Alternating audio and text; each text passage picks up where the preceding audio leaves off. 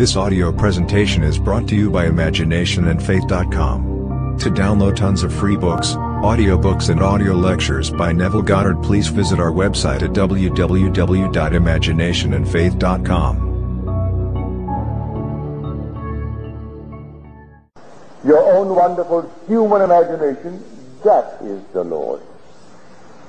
One day, when you get rid of some physical Christ, some physical being external to yourself, you make room for the stirring of this pattern within you, and the pattern unfolds within you.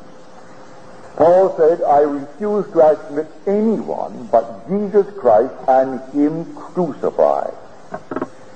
You hear the word crucified and you think of some cruel act, don't you? It isn't. Let me share with you my experience of the crucifixion. It is sheer bliss. The 42nd chapter of Psalms, or the 42nd Psalm, if you prefer it. It tells the story of remembrance, and these things I remember. And now he recites what he remembers. How he went with the throng and led them in procession to the house of God. It was a gay and happy crowd. That night, I led them in procession to the house of God. They were altogether, I would say, thrilled beyond measure because we're leading to the house of God. A voice rang out as I led them. And the voice said, and God walks with them. A woman at my side, to my right, she answered the voice. And she said, if God walks with us, where is He? And the voice replied, at your side. She turned to her left, looked into my face, and then she said, what? Is Neville God? And the voice replied, yes, in the act of waking. Then the voice says, to me and to me only. It came from the very depths of my being. I laid myself down within you to sleep. And as I slept, I dreamt a dream. I dreamed, and I knew exactly what he was dreaming. He was dreaming that he's I. I also knew that when he woke from his dream, I am he. The two would cease to be two, and they would become one. He is dreaming my life until he awakes within me. But when he awakes within me, he is not another. He awakes as the being in whom he fell asleep, whose life he is dreaming. That I did know. And then this happened. I felt myself move quickly from this wonderful crowd moving towards the seeming house of God. And then suddenly I am nailed upon this body with these 6 vortices. My head is a vortex. My 2 hands are vortices. My right side is a vortex. And my 2 feet, the soles of my feet, are vortices. And I tell you, it is sheer ecstasy. That's the crucifixion. That's when God crucified himself upon this cross called man of flesh and blood. For no one can attain to bliss unless he is generated here on earth. So you and I are here. And God deliberately laid himself down within us to dream our lives. And he's dreaming that he's you. And one day he will awake, and he is you. And you are God, without loss of identity. I will know you just as I know you now, but only you will be raised to the nth degree of beauty. And, well, I can't quite use words to describe the majesty and the dignity and all that is wonderful concerning you. And yet I will know you as God. I will know you as Jim, that I know and love as a friend, and I still know Jimmy is God. That is the destiny for everyone in this world. So you can forget the historicity of Scripture as organized churches keep it alive and maintain. So Paul made a statement in his famous 13th chapter of 1 Corinthians called the Hymn in Praise of Love, the Hymn of Love. He said, when I was a child, I thought like a child. I spoke like a child. I reasoned like a child. But when I became a man, I gave up childish ways. When you mature, spiritually, you give up these childish ways that insist on the historicity of Jesus and secular history of the Bible. It is not. Christ is the pattern man buried in every child born of woman. And that pattern will unfold when that child becomes a man. So he stops accepting the flesh and blood Jesus and sees him for what he is. It's a pattern that unfolds within a man as the man in whom it unfolds. And it begins with the resurrection. The crucifixion is over for all of us. Everyone has been crucified with Christ on these garments called the cross. The day will come, I will start with the resurrection. You will rise within yourself, followed instantly by your birth from above. For no man can enter that state called the kingdom of God unless he is born from above. So he spent his day from morning to evening testifying to the kingdom of God and trying to convince them about Jesus. And then he used for his argument the law of Moses, reading scriptures for them, and then the prophets and the Psalms, trying to show these passages parallel his own experience. What passage would parallel his experience when it pleased God to reveal his Son in me? And the preposition is in, is not to me, as some translators give it. When it pleased God to reveal his Son in me, that's where he's revealed, suddenly within you. The Son appears, and the Son is just as told you in Scripture, the second Psalm. And I will tell of the decree of the Lord. And he said unto me, Thou art my Son. Today I have begotten thee.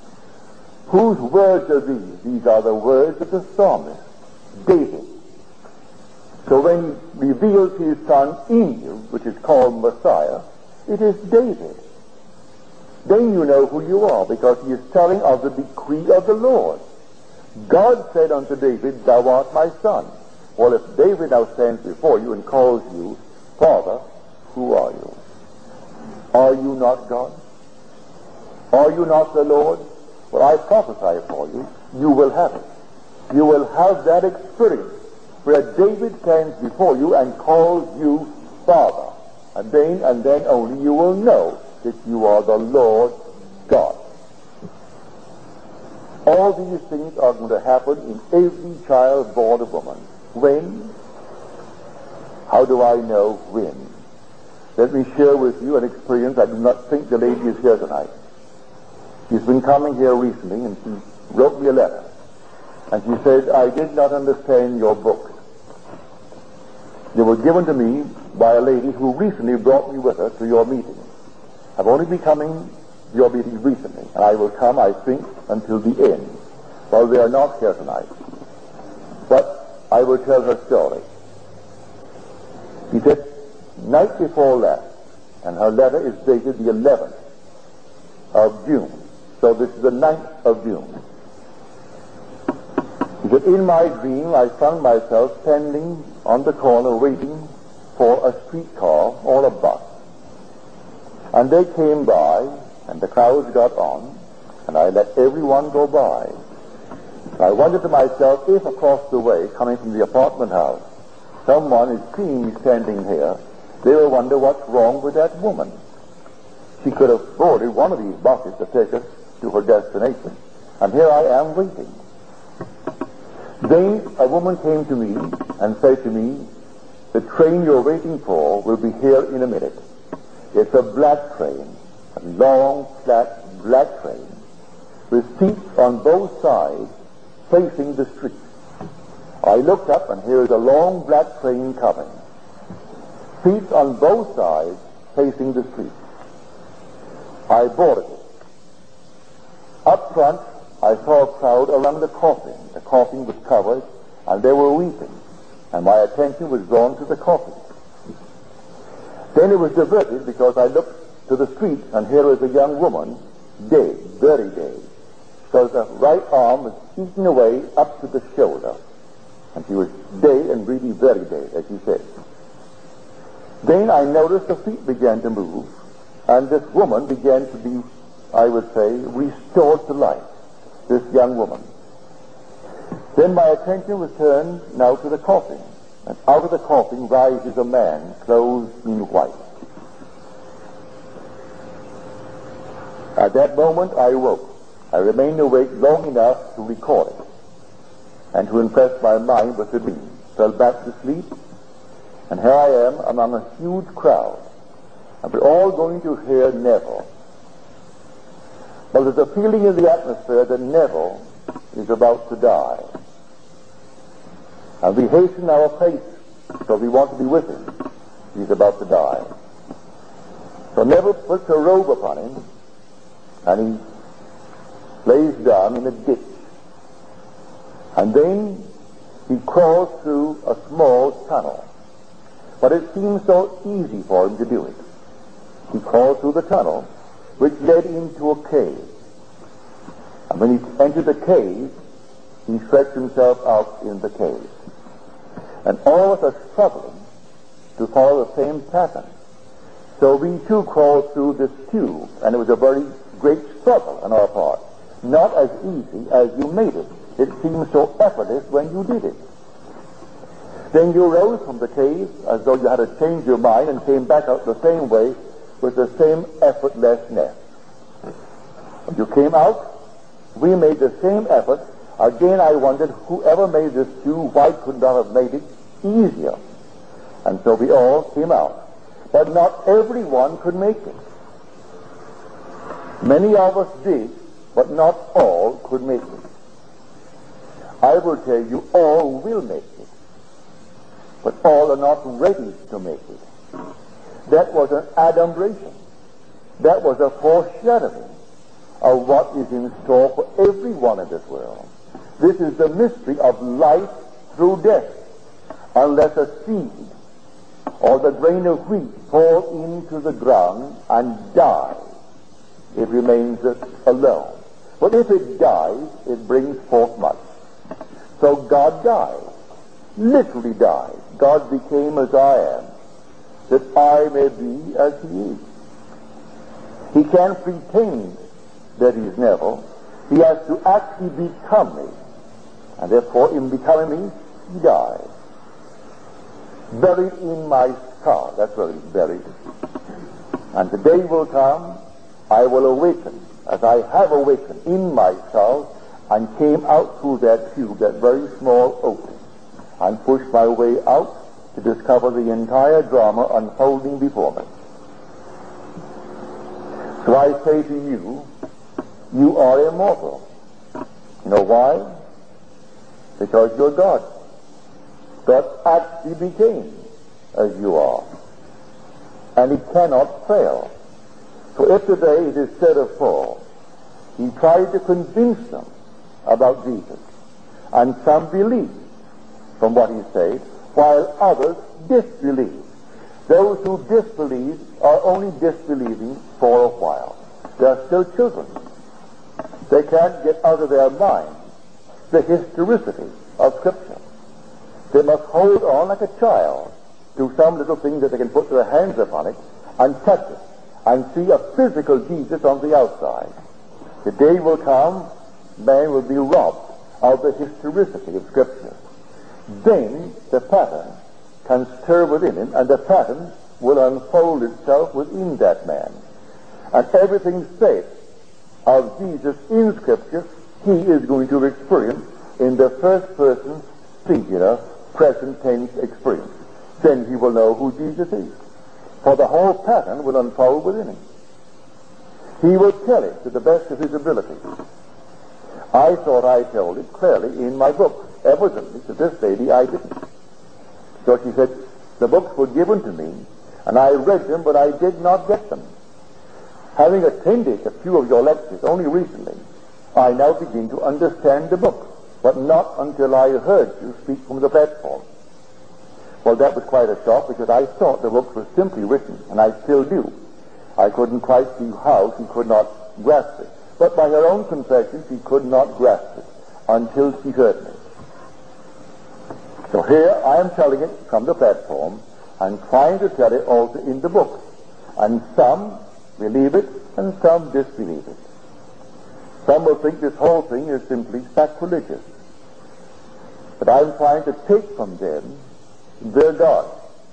I'm trying to take from them their false God, God that does not exist. I'm trying to take that God from them, that the real God can begin to stir within them and unfold in them as them. Because until the false God disappears, the real God cannot awake within them. And as long as you have a Christ Jesus of flesh and blood, you do not know Christ Jesus. So listen to the words again. Henceforth, I regard no one from the human point of view. Even though I once regarded Christ from the human point of view, I regard him thus no longer. These are the words of Paul. I am crucified with Christ, said he. Nevertheless, I live, yet not I. Christ lives in me. And the life I now live in the flesh, I live by the faith of the Son of God who loved me and gave himself for me. But I'm telling you, your real being is Jesus, that's the Lord. Your real son is David, that's the Messiah. But you do not know that you are the Lord, and cannot know it until your Son appears. The day will come, he will appear.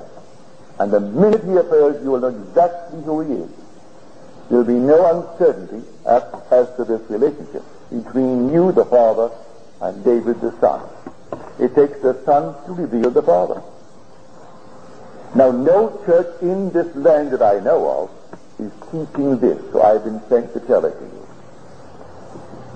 And you are here, a small audience, but what does it matter? A small audience started on the truth conveyed to the whole vast world. And I am telling you what I know from experience. I am not theorizing. I am not speculating. You are the Lord, suffering from amnesia, because you've forgotten who you are. That's how complete your gift was when you became man. And the day will come you'll awaken and remember who you are, and because you are God the Father, there must be a Son to bear witness to your fatherhood. And that Son is David. And you will know who you are.